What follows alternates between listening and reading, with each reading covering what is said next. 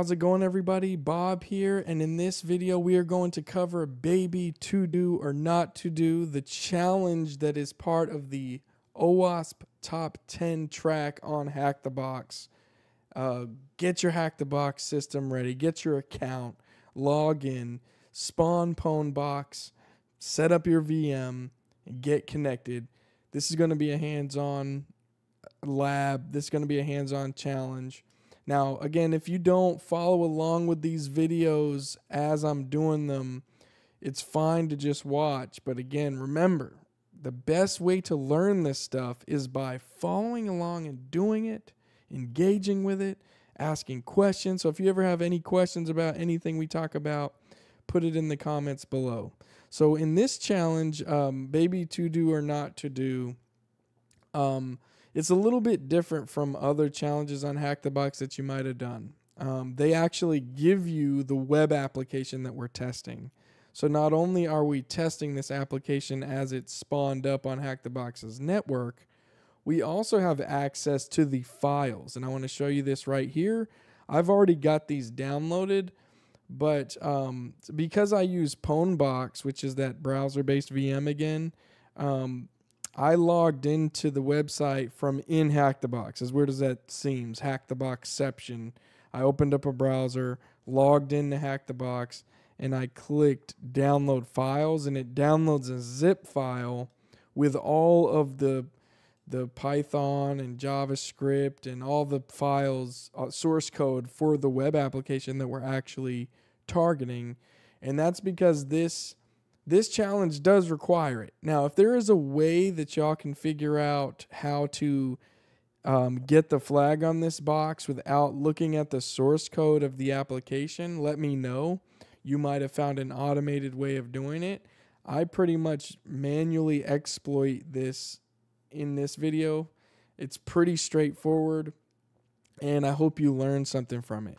So again, download this file, get it on your desktop in Pwnbox or on your VM, and let's get to it. Now, you'll notice I got that zip. As soon as you click on this or try to extract it, it's password protected, but the password is Hack the Box to be able to extract that file, or decompress that zip file. Now, but, as always, the first thing you want to do when you're, testing the app is go to the site, right? So this is the first thing I did. And again, like many other challenges, I've done this before. So the fact that I know exactly where to go in these videos, don't let that deceive you into thinking that this is my first time, okay? This is not my first time doing this. So this is, we go to the app, and we should always have that what does this button do mindset. So it's called to do or not to do, eat a grilled cheese Sammy. You know what I mean there? And you hit enter, and it's adding a to-do list. So this is a web app that's a to-do list web app. So if I want to delete that or complete that, I can do that. So anytime you're testing a web app, I don't personally recommend just immediately go to, bombarding it with all these attacks. I think you should try to play with the functionality a little bit. See what exists on the site, what kind of links are clickable, what buttons are clickable, what different, web directories are there, discover web directories. In this case, we're playing with it. We also need to go to Burp. So open up Burp. Remember what Burp is? It's a web proxy. It allows us to capture and repeat requests, change requests, manipulate requests into, trying different attacks. The main thing we're using in it for right now is capturing those web requests and seeing if we can find any information in those web requests that could benefit us. So I'm going to target, and the reason I'm going to target is so I can open up the browser built into Burp, so I don't have to really mess around with my main browser's proxy settings.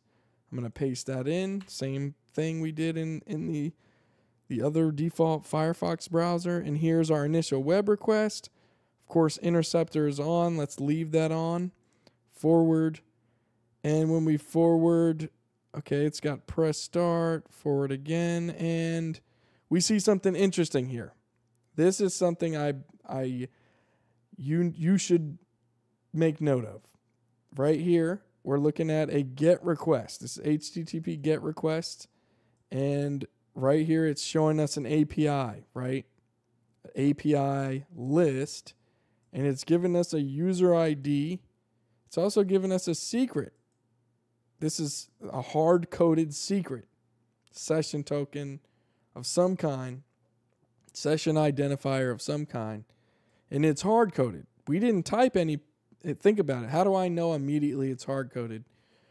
I didn't type a password or a username and a password combination to log into this website to use the functionality. So it's not tracking my session via an account I logged in as. This is already, it's being tracked using that user identifier and this session identifier. So what else can we do with that? Not much, right? I mean, I can send this over to Repeater, and I have it in Repeater because Repeater makes it easier for me to go in here and change the request I want and send it to the target.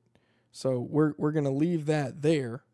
And then the next thing is we want to see what this application is made up of. So this is the part where you're kind of practicing a little bit of source code review.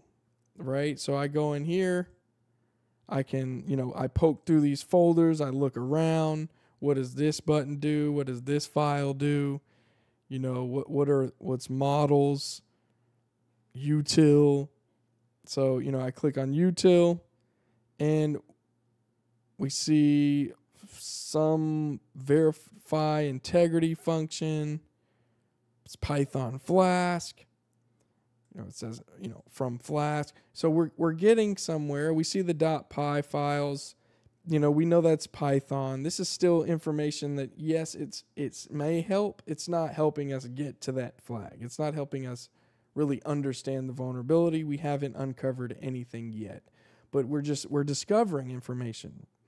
Remember that oftentimes you discovering the vulnerability comes in the process of you discovering more about the application or the environment that you're testing. So try not to put too much pressure on yourself to just get it right away, right? So models, app, py, I can click in here, static. I see some JavaScript files. That's the main JavaScript file. Templates here. Index HTML, that's usually, what you already see. Models. And I'm just looking through here, I see the word password. Sometimes you could find hard-coded credentials in source code, blueprints, routes. So this is going to be a file that is of interest to us. So we're clicking routes. This could route requests to different APIs. Which an API, and I'm going to pull this up on a side note so you're aware, APIs, if you didn't know, are application programming interfaces. And I am sorry for the flashbang. I apologize for that. So according to Red Hat, APIs are application programming interfaces that are a set of definitions and protocols for building and integrating application software. So APIs can be used for a lot of different things. One is to make use of a very specific functionality that a technology is capable of. When I think of APIs, I often think of Uber and Google Maps. For example, Google Maps is the navigation app you have on your phone. If you've ever used Uber to call a cab, it typically will use whatever the default Maps app is to, allow that driver to come pick you up. If you've ever been a driver, when you accept a ride, it immediately navigates to the rider, and it uses the Maps app for that. Now, where does that where does APIs matter in that spiel? Well, not everybody has to build an entire a digital map of the world like Google and Apple have with, Google Maps and Apple Maps. So if they've already done all that work, a lot of times they will just build in an API that allows external companies and organizations and people to use that API to take advantage of that awesome functionality that is the ability to have a map of the entire world. Like Uber's core functionality is, I think, connecting users pretty seamlessly, but they didn't necessarily have to go out there and send all their, a fleet of cars over many, many years to go map streets and, use satellites to map everything. Like that stuff's already out there. Those applications were already built. So why not have some type of interface to be able to extend the functionality out to other organizations, companies, products, and services? So that's what an API is. In this case, the API allows this to-do app to have different kinds of functionality. So there's different types of API calls and requests happening based on what it is we're trying to do. So in this case, if we go back to Burp and we look at this API is listing the tasks for this user, right? So I could, grill, like I mentioned earlier, drink a soda and, hit enter. I could forward that. Keep going. Let me try. It's making me a liar. I'll show you. Let me show you in the app itself. So if we grab this right here,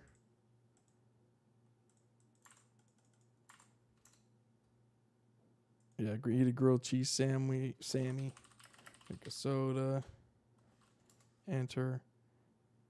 These are using, it's using an API to list tasks. We can look at other APIs, list assignee, add, right? So anytime we add a task, that's a different API. So APIs for different tasks are there. And when I say, when I say tasks, I also mean, actions within this web app. And we know that from this app. And if, as you want to, learn more and more about how the app works, you can nowadays, I'm telling you, I'm not saying it's perfect, but you can take source code, copy and paste it in a ChatGPT and ask ChatGPT about it. One other thing we see here is there are not view arguments involved. I hope this doesn't break the authentication control on the verify integrity decorator. So I guess the devs here had some known issues with the source code. Another thing I found as I was you can right click the actual page, view page source, look around in here, and notice it says don't use get status all until we get the verify integrity patch. So verify integrity is mentioned multiple times, and we're also given this, session identifier here. So what I want to show you is what I tried, and as I was trying this, I had some success in being able to find a vulnerability, which another thing you'll notice is as you do these challenges, you'll see titles that kind of give away what type of vulnerability it is. So if I look at the title right here, zoom in on that, you can see broken authentication control. So, it helps us a little bit with enumeration on these OWASP top 10 challenges because we don't necessarily have to discover what kind. We know what ballpark, I guess you could say, the vulnerability will be in. So what I started doing after I found routes.py really, and I noticed we have some APIs to play with, I saw this right here, list all. And I looked at the GET requests and I thought, well, there's list and then there's user and there's this hard-coded secret right here. So what if I remove this and I tried list all? Send that. And look in the request here. I'll move myself out of the way so you can see. I start seeing in JSON data return, so tasks. So the actual assignee who assigned the task, which we're not admin, we're a user, right? I removed it, but I don't know it off the top of my head. It was right here, that user. We're a different user. We're not admin. We didn't create any of these tasks. So as you look through here, there's a flag. So you grab this flag, copy and paste it in there. In that challenge, I like that. It was an easy challenge. There was essentially no authentication control. So you would consider that broken authentication control. Broken access control is what it's currently called, because there's no access control really at all in place. And if it was there, the developers of this web app, of course it was on purpose, but within the narrative of this web app, they didn't fix whatever function was supposed to verify the integrity of it before allowing access to see the tasks created by other users, namely, admin here. So this is how you get the flag, and then you're done with this challenge. Again, this is considered broken access control because, it is what it is, right? It doesn't even check. You don't have to log in. So if we were thinking about, how to make this better, how could we secure this? We would try to build in a login page enforcing authentication that would grant session IDs, session tokens, session cookies to the logged in user that was specific to their session and does not allow access to do API, to send requests to API list all. They should get a error or just flat out denied from being able to do this request. This, hard-coded secret should not be there. That would not be necessary in the case that we have to log in. So I think that would be the route I would go in, fixing this. Is let's build an entire, web, a login page and an authentication mechanism where everybody needs a username and password, which obviously you're going to need some database action going there as well, but it would be worth it, in the long run. So I have seen some multiplayer web games, fun type web games that use the same method of playing the game. So if you were trying to restrict access to a session, like let's say you and your friends are playing and you want it to be a private server, but all that's restricted by is some type of server name, then all people would have to know is the server name, right? Whereas if you build in the ability to have user accounts, then you have more flexibility to lock down who can see what, right? And that's me just, summarizing a bit. Let me know if you have any questions about this challenge. If you have any other insight that you want to provide on, authentication control, this challenge in particular, APIs, whatever you want to add, please add it in the comments below. And until next time, keep learning.